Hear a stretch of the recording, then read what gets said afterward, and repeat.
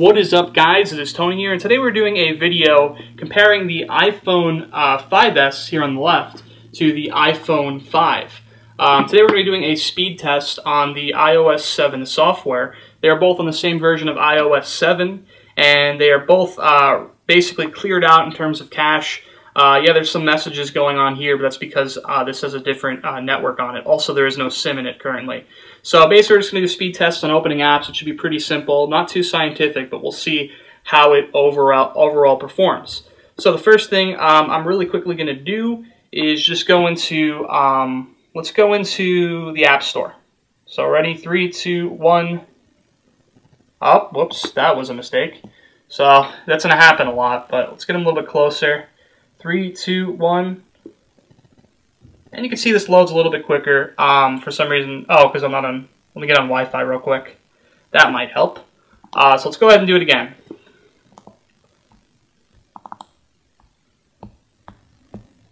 Okay. 3, 2, 1. Whoops. 3, 2, 1. So as you can see, this one obviously loads a little bit quicker. Just trying to give you guys an idea of what you're going to see in terms of speed performance between the two devices, how quick they necessarily are going to load. Let's look at stocks real quick. 3, 2, 1. Okay, so that's the same. And really with a lot of these, you're going to see the same sort of thing. For example, you know, with phone. Like if I go into phone, let's not do phone though. Let's do settings. Settings are going to be very similar. 3, 2, 1. Actually, a little bit quicker for the iPhone 5S.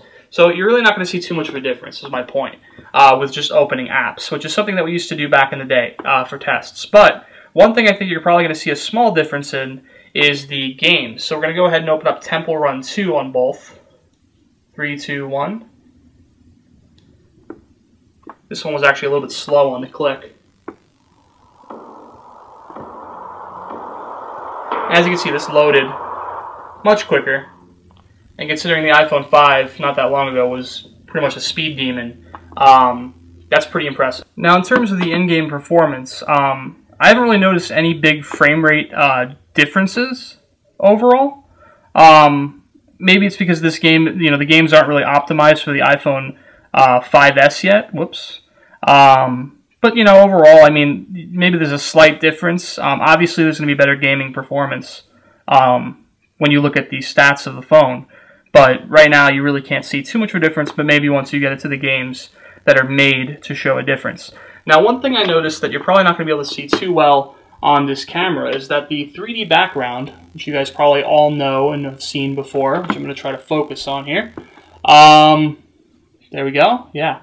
The 3D background, which you can kind of see happening there, I've noticed it's much more fluid on the new 5S. When I first switched over to iOS 7, I thought, this is really bad and laggy, and I was wondering if it was because it was a beta. I'm trying to focus on this.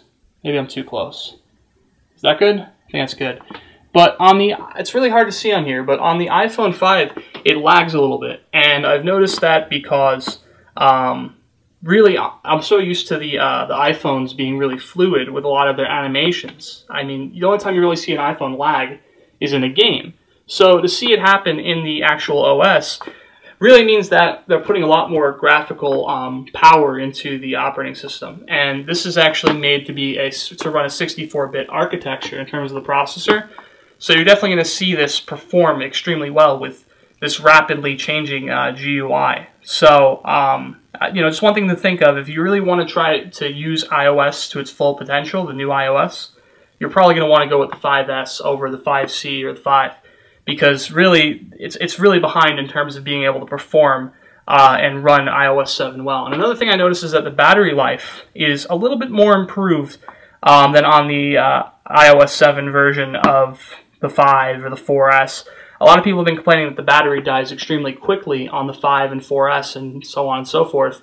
But on the iPhone 5S, a lot of names, it actually does perform much better in terms of overall battery performance. I haven't been seeing it drain in huge quantities like I have on the iPhone 5. So, overall, I mean, the speed performance isn't really that much of a difference. Really, where you're going to see the speed performances shine is when you go into the features that are made for the phone because they only work on the hardware. So for example, the slow-mo video, the 720p video, which I'll have an example of uploaded. And of course doing like multiple shots. So you can do like 100 shots in succession with no slowdown, which is pretty impressive, considering most DSLRs have trouble doing that. But of course these are smaller images, so that's expected. But overall, there you go. That is the speed test between these two.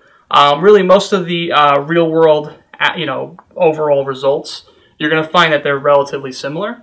But once you get into the apps that are made for the 5S, that's really where you're going to see the power come in. And that's pretty much normal with any phone that comes out or any new computer or anything like that. So that is pretty much it. That is the comparison between these two devices. If you enjoyed the video, like and comment.